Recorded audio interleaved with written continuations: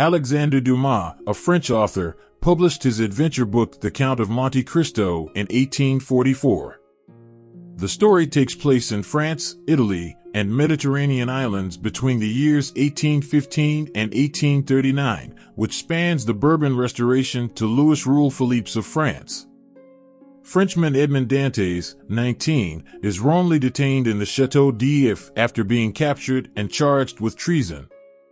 Abbé Faria, a fellow prisoner, accurately surmises that his envious crewmate Danglars, envious competitor Fernand Mondego, and double-dealing magistrate de Villefort were responsible for turning him in. His flight is motivated by Faria, who also leads him to a huge amount of treasure.